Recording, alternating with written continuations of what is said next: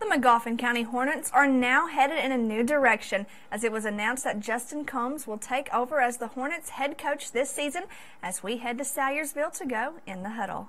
In the Huddle is brought to you by A-Plus Rentals and by Rental Pro.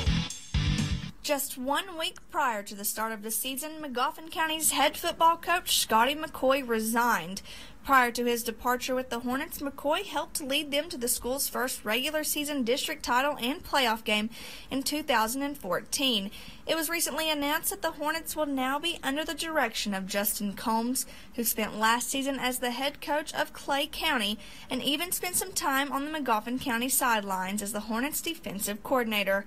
With all of the coaching changes to the side, the Hornets are ready to hit the field. The big changes are we're young, but a lot of these guys played on this team last year, but they just wouldn't, they weren't starters. But they're ready to step up and get bigger roles and really contribute this year.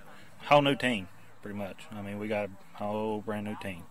I'm really excited for the season. I'm ready to start my senior year off, and I want a district championship. We're really excited. We're just, ready to go out there and compete, play our best, and hopefully a district championship at the end of the year, and hopefully, win a playoff game or two. We want you behind us, and everything we do this year is going to be for you guys. Hope everybody comes out and watches us, and we're going to try to make you proud.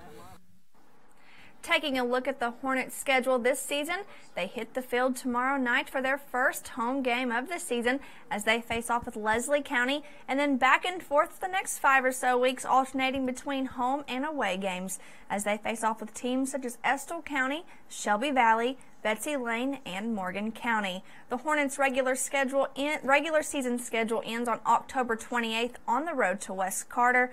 For a full look at all of our In the Huddle previews, you can log on to ekbtv.com.